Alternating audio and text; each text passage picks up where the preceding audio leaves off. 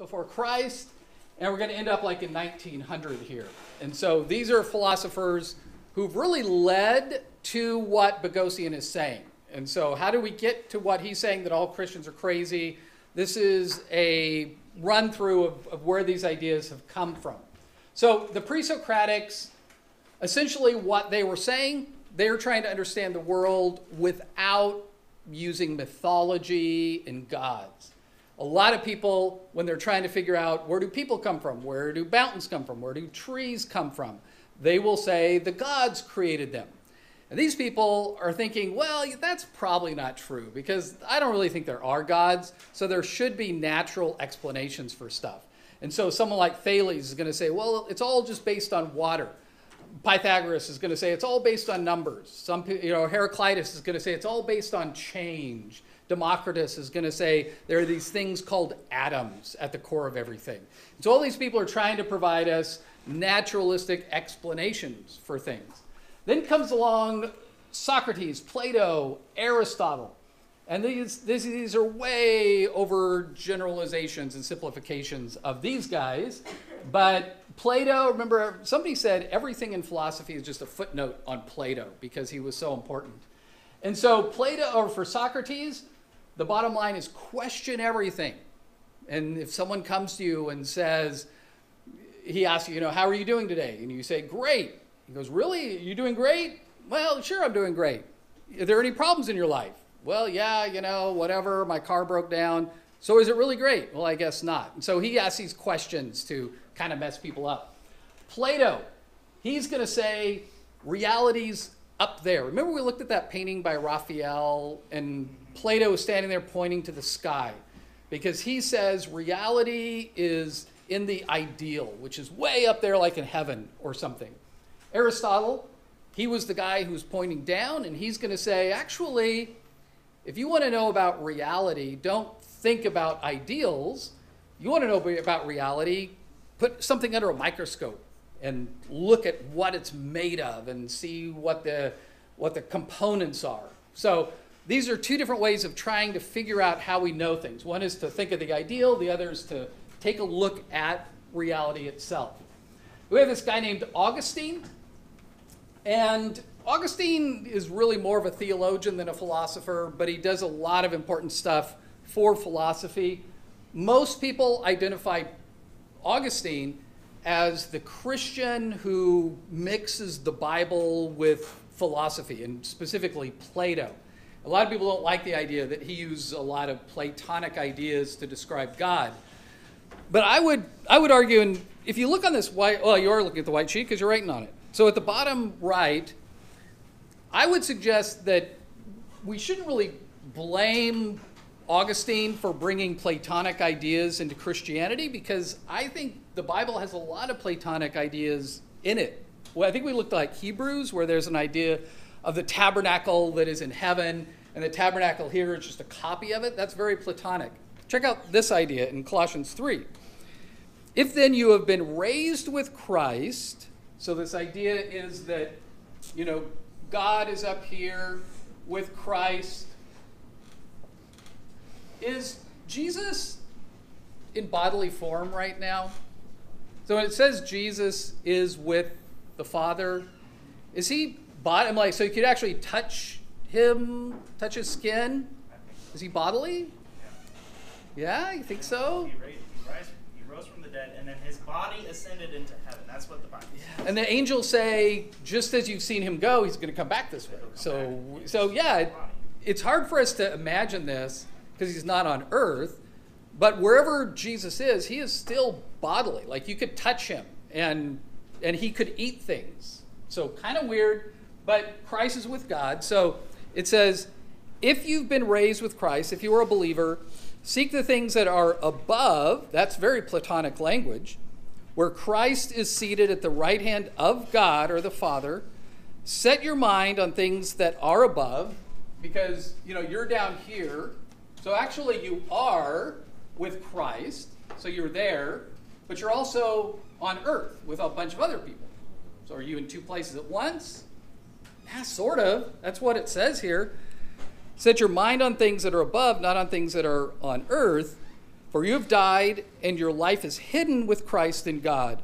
When Christ, who is your life, appears, then you also will appear with him in glory. So this idea of there's an ideal, but then there's a sort of copy of you on earth, this is from Paul. And somebody who had read a lot of Plato and knew Plato would go, oh yeah, I understand that idea because that's from Plato. So Augustine, I don't think it's so much that he invented this idea of bringing Platonic ideas. I think it's there largely. Okay, Anselm. We looked at him a little bit. He is the one who articulates this idea of faith seeking understanding. So he is the one that comes up with that phrase, basically, faith seeking understanding. And we talked about this a little bit. We'll unfold it more later. But Anselm is doing metaphysics before epistemology. There's those big words. Metaphysics, this is the question of what is, starts with R, ends with eel, real. Yes, so what is real precedes the question, what is true? Yes. So Anselm says, I want to know what's real, and then I will go from that to figure out how I know things. So that's Anselm. Then Descartes, we've talked a lot about him, don't need to spend a lot of time here. Descartes is, oh no, look at this, back here. Okay, so Descartes would be what we would call a radical rationalist, or radical rationalism. Remember we looked at the difference between rationalism and empiricism? That was a long time ago. I think we did that last Friday. So rationalism, these are people who would say 2 + 2 is 4, and I know that in my head. I don't need to do an experiment by the definitions of all those terms. I just know that this is true. And so he switches us around to this sort of idea where I need to understand what is reasonable and what makes sense. And once I figure that out, then I'm going to go on to figure out what I can believe. I wanted to draw your attention to this green sheet. On the front of it, a lot of words there. I just want to point out a couple things here. Because these two guys, Anselm and Descartes, understanding them is pivotal for understanding why someone like Peter Boghossian would say the things he says and where we are today. And what's interesting is when you look at Anselm and Descartes, and Anselm wrote this book, The Proslogion, and Descartes writes a number of books, but one is the Meditations. And if we're to compare and contrast those, what's interesting is a comparison between Anselm and Descartes is that both of these authors tried to prove the existence of God from the starting point of what? Starting point of the mind. And so they want to prove the existence of God.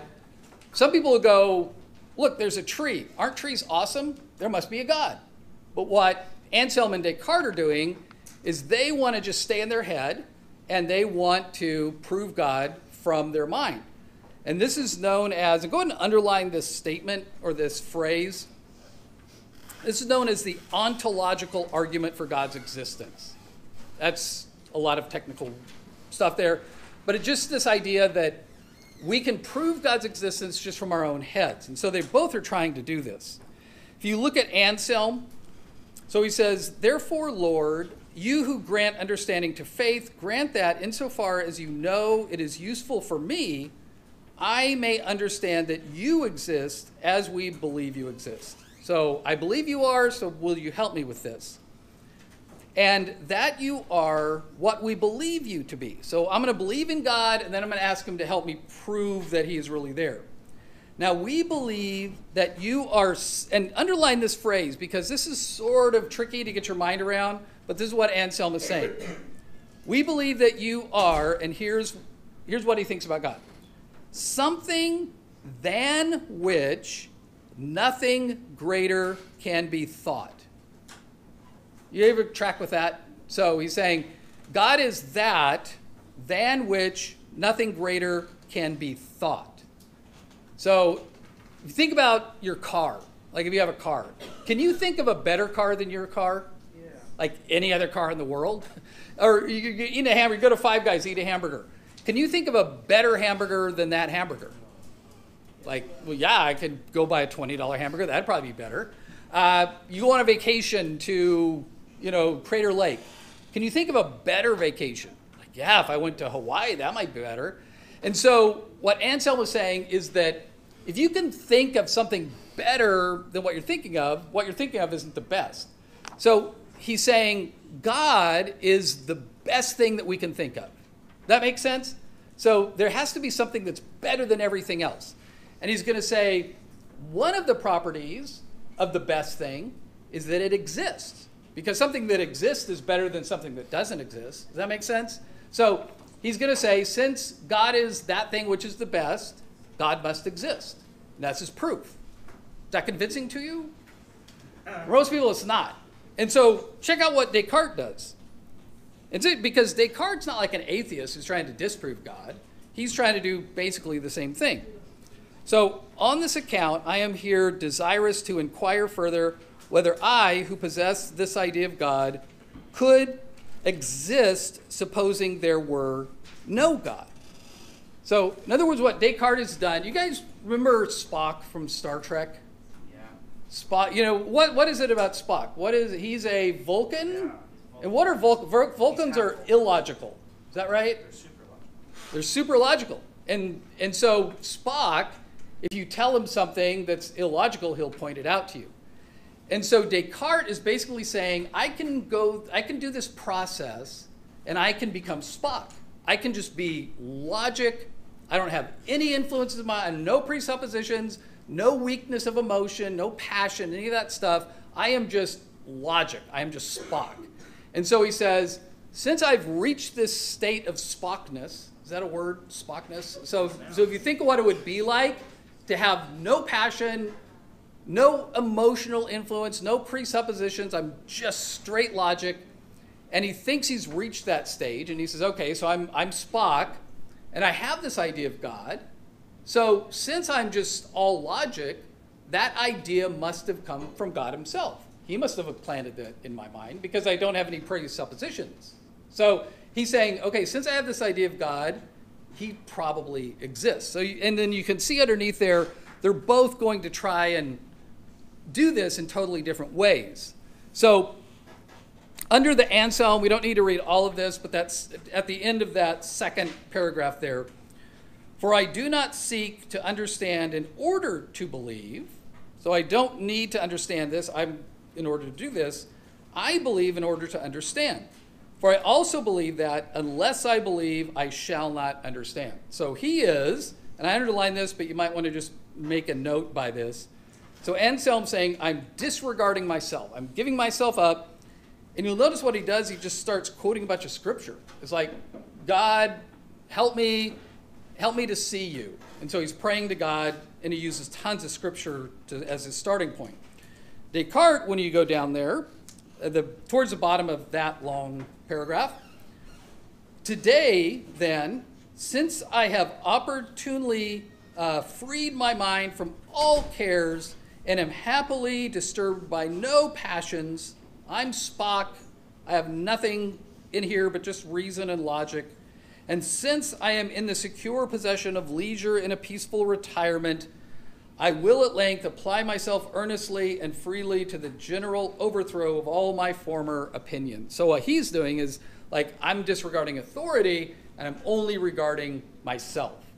So what Descartes does is huge because he's getting rid of authority, and he's just himself. All right, let's fill these in real quick, and we'll fill in these blanks later. But these are the important names.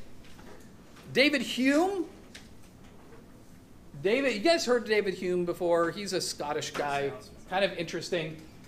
And whereas Descartes is radical rationalism, Hume, we're going to see, probably when we get back from break, is extreme empiricism. So whereas Descartes takes the mind to, like I believe things because they're in my head, he takes that to its logical conclusion. Hume, it's going to be interesting to see, He takes that to its logical conclusion.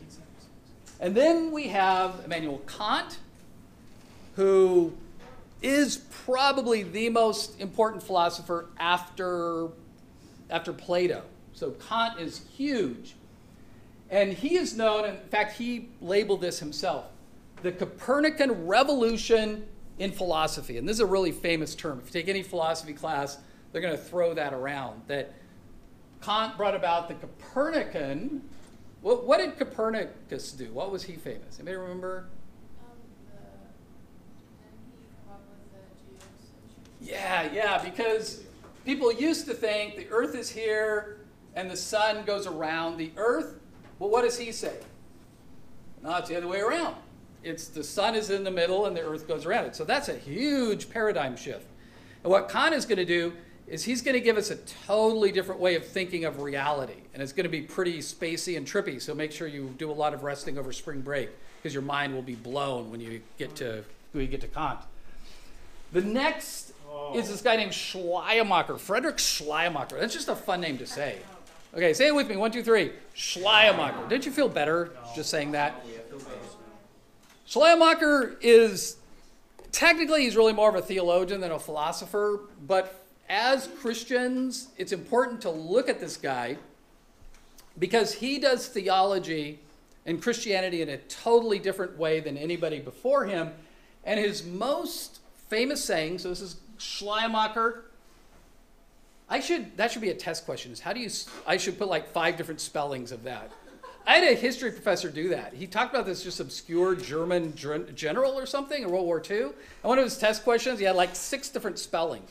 It's like, what is the correct spelling of the general? And it's like, give me a break. And at that moment I vowed I would never do that to my students, okay? Yay. So spell it however you want. Feel free. Have fun with that.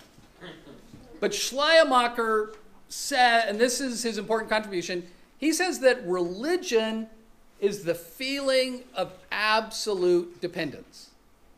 Religion, the core of religion, is the feeling of absolute dependence. And you can add God to that if you want. But what he says, it's not that religion is believing something. Religion is the feeling of absolute dependence. So is there a word in there that sticks out to us as good evangelicals, fundamentalists? Well, dependence, but also what? Feeling. We're not about feeling. We're about logic and thinking and the Bible and doctrine and theology. And so when he says feeling, anybody ever had your feelings lead you astray? Was anybody ever in middle school here and just did stupid stuff? Yeah, we all did. And so to think about this idea of religion being the feeling, oh my goodness, this leads us into some really interesting places. The next person, I think Kierkegaard is the most fun of all these people. I sort of have a philosophy crush on Kierkegaard. Okay, I don't know if there is such a thing, but he is awesome. Kierkegaard is amazing, and we'll talk about him some. But he's the one, you guys heard this phrase, leap of faith. Really, it's this idea of a leap into faith. It's not exactly like you just close your eyes and jump off a cliff. There's more to it than that. But faith is really important to him, which you can see is different feelings versus faith. That's an important distinction, isn't it? And then Friedrich Nietzsche. You guys have probably heard of Nietzsche. And his most famous saying is that God is what? God is dead. And by that, he doesn't mean like I've killed God. He means that if you look around us, and I think it's true today, most people live as if there is no God. And so he's just acknowledging that if we live in the West, chances are we live our lives without ever even thinking about God. And what Nietzsche says is that if God really is dead, then we shouldn't be living according to Christian morality and Christian ethics, which everybody does. But he says when we stop living by Christian ethics and morals, everything's going to go really bad. And he predicts World War I, he predicts the Holocaust, he predicts the Soviet Union with millions of people dying. So, well, he doesn't say like he doesn't say like there's going to be this thing called World War I and a guy named Hitler. But he says when we stop living according to Christian ethics, since everything is based on it, it is going to be totalitarian hell, basically. Because what other morals do we have besides just the strongest survive? And he's the one who has this term called Übermensch, which is like the Superman. And rather than living according to Christian morality, the idea is that everybody has to be the strongest, and the strongest survive. So he's a prophet, probably not the way that we really want to think about it. Okay, so a couple quotes. I just put it up here. Dawkins says some stuff. Good old Dawkins. And this one, I want you to look at this one. This is kind of the mantra of the modern idea of belief. This is W.K. Clifford. I don't think he's the big red dog. I think this is a different Clifford here. So he says, it is wrong. When is it wrong? Always. Where is it wrong? Everywhere. Who is it wrong for? Anyone. To do what? So that's a pretty broad statement. It's always wrong everywhere for everybody to believe anything upon insufficient evidence. So it is immoral for you to believe anything without enough evidence. So I want to switch real quick. This is a reminder of what we looked at about rationalism and empiricism, and it's our final. Are these statements true or false? An empiricist, I know 2 + 2 is 4 based on reason alone. A rationalist, I know 2 + 2 is 4 based on experience alone. True or false? False. False, the other way. Because the rationalist is going to say, I never have to see 2 things and another 2 things. I just know this in my head. Are these statements true or false? An empiricist says, I know boxes are square because I've seen them. A rationalist, I know boxes are square because by definition, boxes are square. Is that true? Yeah, so you see the difference here. How about this one? Who can answer this better? What color is Cookie Monster? An empiricist or a rationalist? Empiricist. Empiricist? How come? They can see, they go off what they've seen, and like if they've watched it, they can see what it's doing. Yeah, and there's nothing inherent in Cookie Monster that tells us about color. Like, I know he's a monster, and I've seen a lot of Sesame Street. That's what I grew up on. So I know monsters can be different colors. Yeah, Isaac? I would say the rationalist, because Cookie Monster is not a general thing. It's like in your example on Friday, there was the example of a cat where you can know the definition of this cat. I mean, he knows his cat is Ginger. Well, we know that Cookie Monster, because he's a specific thing, we know he's defined as a blue monster that eats cookies. But if you've never seen him, all you are given, even if you're just given there exists a Cookie Monster, would you know that from that definition, oh, he's blue? No. You would have had seen it. Yeah, and maybe there's green Cookie Monsters. Maybe there's purple ones. Maybe there's red ones. Because my uncle's colorblind, he only sees green. So he would be green. Ah, now we're getting to Kant stuff. Yes. So it could be that all Cookie Monsters are blue, but there's nothing in that definition that says he has to be. So that would probably be like a synthetic statement that Cookie Monster is blue, and maybe once I've seen every single Cookie Monster in the world and they're all blue, then I can, but it would still be an empiricist type idea here. Who can answer this better? What would a bridge between San Francisco and Hawaii look like? Would a rationalist or an empiricist? Why do you think a rationalist, Mr. Shaw? Because there isn't a bridge between San Francisco and Hawaii. Like, you can use logic and, well, there's a big gap, so therefore the bridge would have to be really big, really long, and need to have a bunch of support structures that are probably something. Yeah, so in your head you can maybe formulate that, and you might borrow like if I've seen the Golden Gate Bridge, I might just imagine that extended really, really far. But that would be empiricist, where you look at something, you've seen the Bay in San Francisco, you've seen looking out from San Francisco, you can't see Hawaii, you know it has to be really long. Yeah, so you also know it has to be really long based off what you know. So it could be a combination of these, wouldn't it? It's like I know what Golden Gate Bridge looks like, and so I'm going to superimpose that, do Google Maps or something and see from one to the other, okay? So the bottom line is this is where we're going to end, is that if we're starting with our brain, like not belief, but we're starting with our brain, there's still a lot of problems because maybe I'm a brain in a vat, which means you're not even going on spring break next week. You're just going to be sitting in that vat. Someone's going to tell you you're on spring break. Another question, how do you know there are other minds out there? How do you know the person sitting next to you has a mind? Because they're functioning. It could be faking it though. Origin, like, so there's a lot of questions. Okay, so real quick. Friday is going to be the screw tape test. It's going to be online. It is not going to be memorizing anything, or so you can use your book. There will be, right now I haven't put it all together, but I'm thinking there will be something, a video to watch, and then respond to it. So I'm going to try to have that up this afternoon so that you can jump on it and be totally done. So we won't be meeting in class for Friday. It's just an online test. Monday, when we get back, we'll have fun. Yeah, all right. Have a great break, guys. Relax, have fun. See ya.